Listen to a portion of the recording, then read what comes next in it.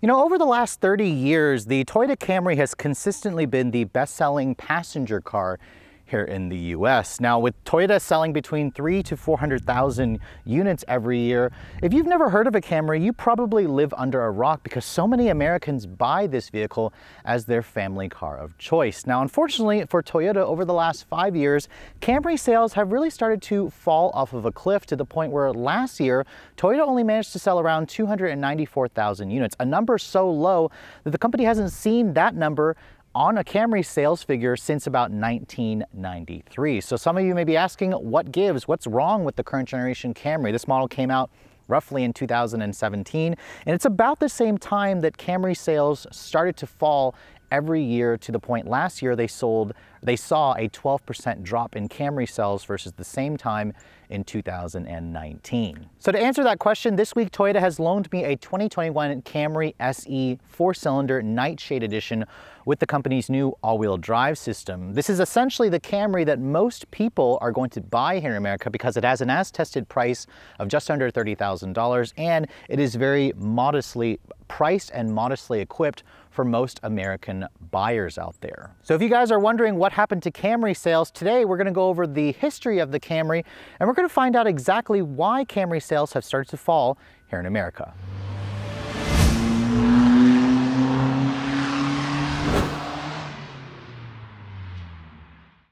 Hey guys, I want to interrupt this video for a special announcement. Now, did you know that 2 out of 3 guys will experience some form of male pattern baldness by the time they're 35?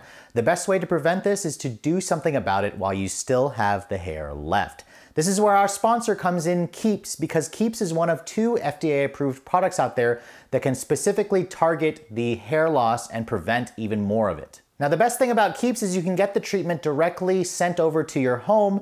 Keeps even gives you access to a doctor online where you can speak with them directly and they can determine exactly which treatment will work best for you. Now, prevention is the key here, and treatments can take up to 4 to 6 months before you start seeing results. So the sooner you start using Keeps, the more hair you'll save. Now, personally, I've been using Keeps since March of 2020, so over a year now, and I'm really happy with the results. My hair has come back in a much fuller state, and all I have to do is just take 1 pill a day and use a mousse in my hair basically twice a day or every time that I get out of the shower. So if you're ready to take charge and do something about the hair loss, please be sure to visit the link in the description below. Go to www.keeps/redline where you can save up to 50% off of your first order. That's keeps.com/redline. And now let's get back to the video.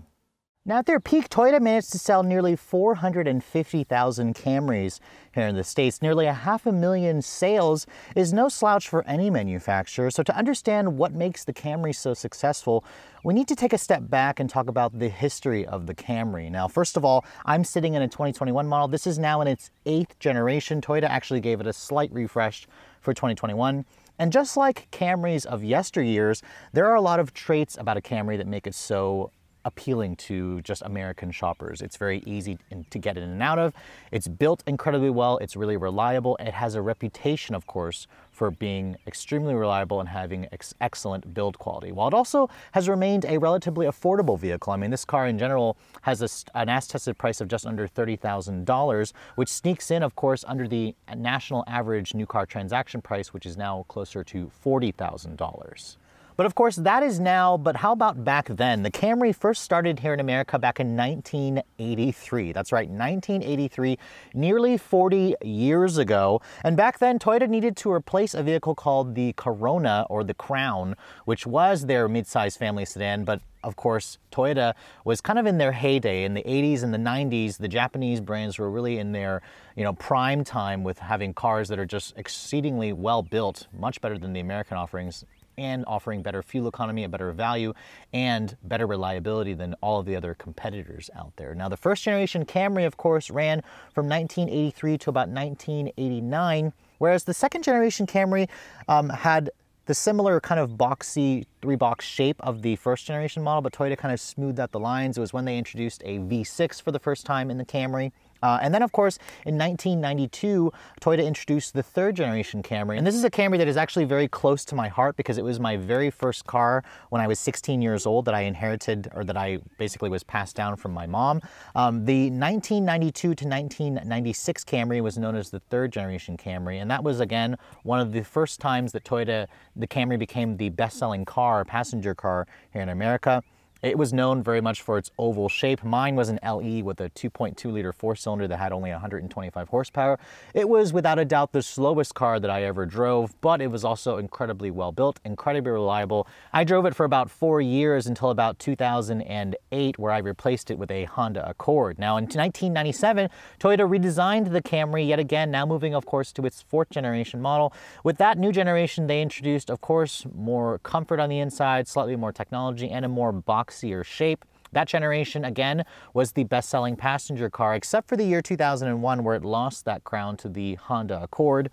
In 2002, Toyota gave the Camry, again, a full redesign, and this time, a lot of the publications really took notice because Camry won, I believe, Motor Trend's Car of the Year in that year, and then again in 2007.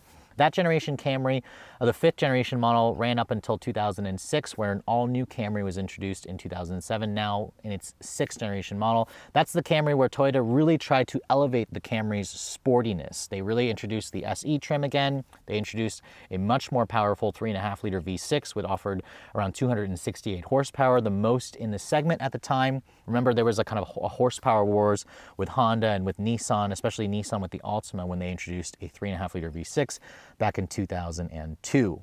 Now in 2012, Toyota, of course, gave the Camry another full redesign, now moving into its seventh generation. This is the Camry that you probably see a lot of on the used car market because it ran until about 2017. This Camry in general, well, introduced a lot of new technologies for Toyota. You started seeing more driver assistance tech features. You started seeing bigger and better infotainment screens.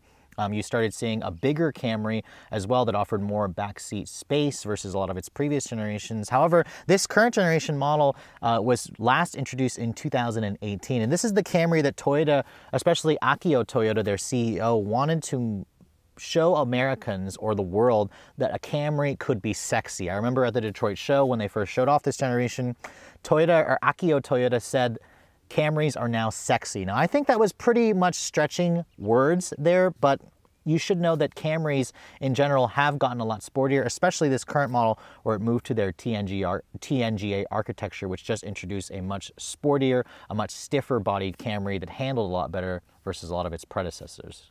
Now, it was Akio Toyoda's need to introduce a much more sporty and youthful Camry because, let's face it, Camrys started to develop a reputation in the 90s for being a car that was for your grandmother. It was basically an old person car because Camrys just got so smooth, they got so quiet, they got so comfortable, and they just got so boring. So for this generation Camry, Toyota again went to their all-new TNGA architecture, which made the car a lot sportier, a lot sleeker, a lot better handling than all the previous Camrys. I mean, take a look at this example that I'm showing you now. This is the SE Nightshade package. Now, if you guys know Camrys, SE has always been the sportier offering Camry. They've been offering an SE Camry since, I believe, 1993, and the SE now is the mid trim in the lineup. There's actually an XSE trim above the SE, so this one here is more modestly priced, but being the Nightshade package, you have features like black painted 18-inch wheels, you have black accents, of course, on the door handles, on the side mirrors, you have that black rear spoiler on the back. This is all supposed to give the Camry a sportier, youthful look, along with the platform, as you can see,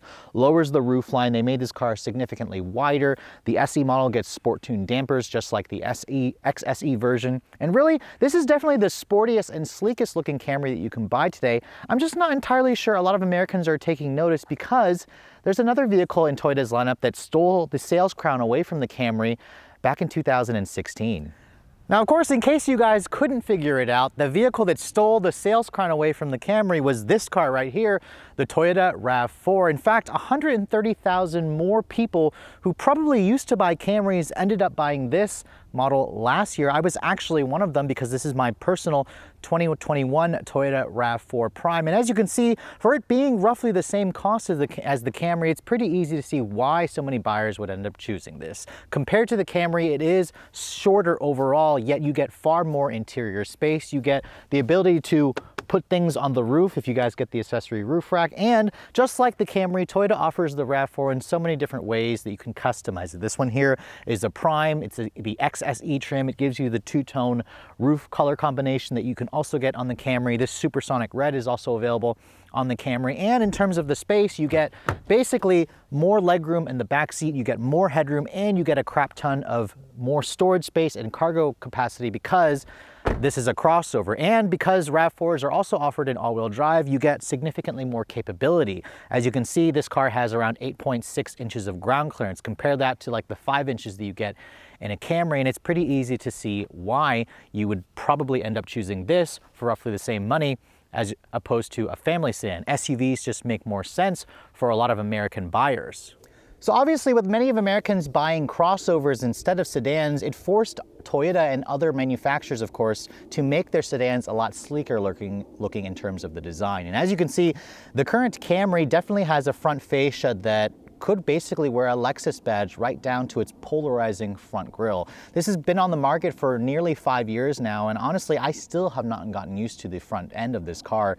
I really was hoping Toyota would refresh it and kind of tone it down for 2021, but as you can see on this SE Nightshade, that really isn't the case, especially with this silver exterior color. You still get features like LED headlights, which are standard. You get Toyota's Safety Sense 2.5, which of course includes automatic braking and adaptive cruise control, but the SE version has this massively large grille with the black accents in it. And some of the fake venting that kind of looks overwhelming in my opinion, especially when you have it in certain color combinations. I mean, this would probably look better in black, but really with this silver color and all the black trim, it's a little bit overwrought for my taste.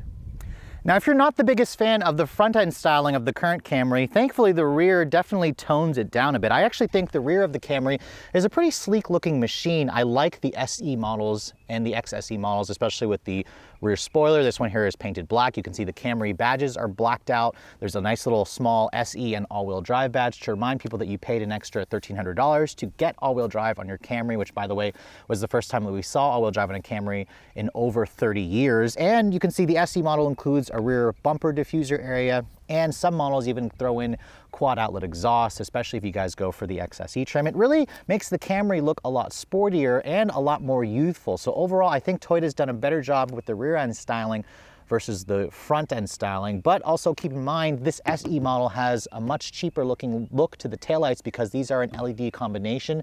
Go for the XSE and the XLE and you'll get a full LED taillight design and a full LED headlight design. You see this right here? This car is nearly $30,000 and it has a switchblade key, very Volkswagen-esque, but it doesn't have push button start or smart entry on the doors. For a car that's nearly 30 grand, I have to pay an extra $1,300 to get that feature, so I have to stick a key in the ignition. I know some of you are probably rolling your eyes at me because, oh, I've been doing that. What's the problem with sticking a key in the ignition? Well, it's 2021 and those are just technologies that once you have them, it's really hard to not have them anymore, especially when you're buying a brand new car like this. So my recommendation, at least get that option for this car. So I want to talk a little bit briefly about the driving characteristics of this current model because Camrys have gotten so good in terms of driving dynamics. However, you should keep in mind that a lot of crossovers have actually gotten a lot better as well. A lot of these SUVs drive exactly like cars. And if you guys want all-wheel drive in your Camry, which could effectively replace a crossover, you should know it's only available with this 2.5-liter 4-cylinder.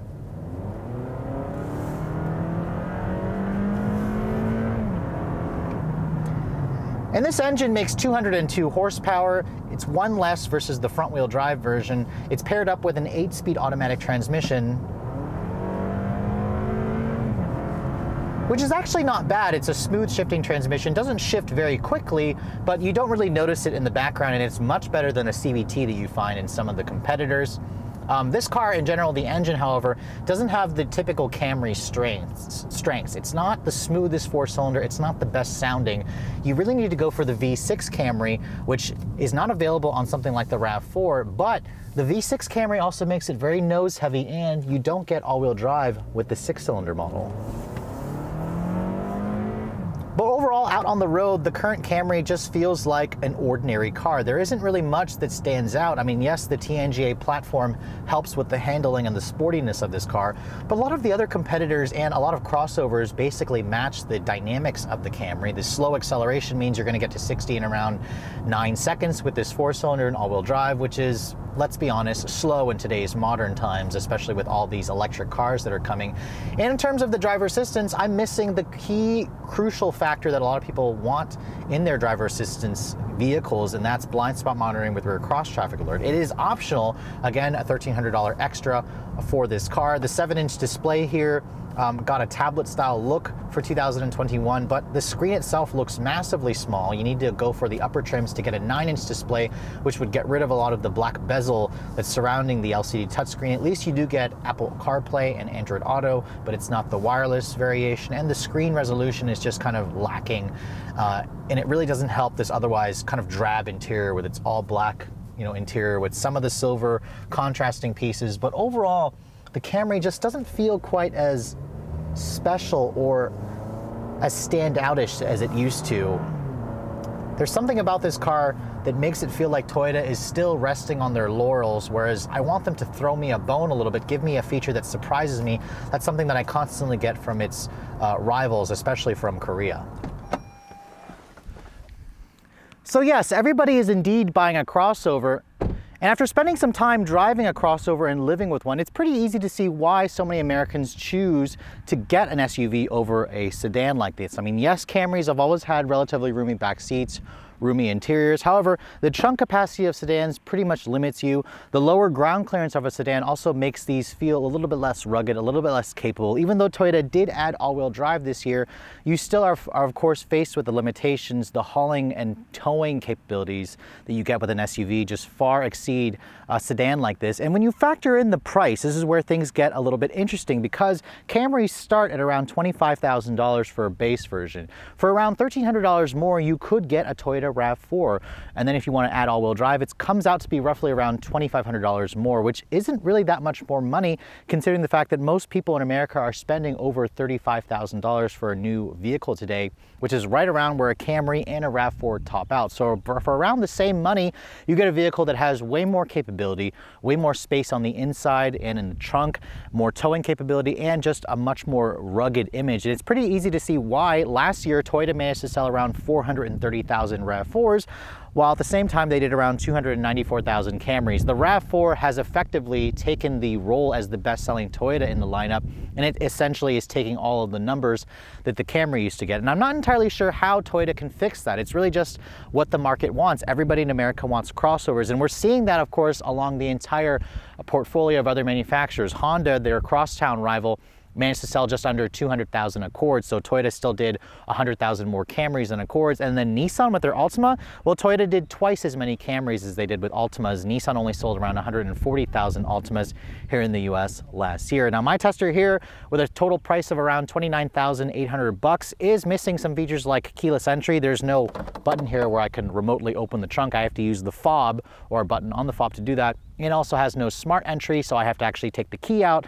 I can't tell you how long it's been since I've had to do that on a modern car. And even though this car has Toyota's Safety Sense 2.5, it's still missing the basic safety feature that most people want, and that's blind spot monitoring and rear cross traffic alert. You need to spend another $1,300 to add a convenience package to throw in that. And if you guys want a sunroof, it's not available on the SE. You got to step it up to an XLE, an XSE, or a higher trim of the Camry to get that premium feature. So really where Toyota is starting to definitely fall a little bit here is the fact that some of their Korean rivals make me feel like I'm getting a lot more than what I actually paid, versus Toyota, I just want them to throw me a bone here and there. There are aspects of this car that remind me that it's a great vehicle, but it also shows me that Toyota still likes to play it a little too safe, and the car just doesn't stand out. Even though the SE and XSE version looks a lot better than past Camrys, the interior of this car just makes it feel a lot like something that you'd find at an airport rental counter, as opposed to something that you would want to or aspire to own, which is what Camrys used to feel like in the past. Well, with all that said, I hope you guys have enjoyed this video talking about the history of the Camry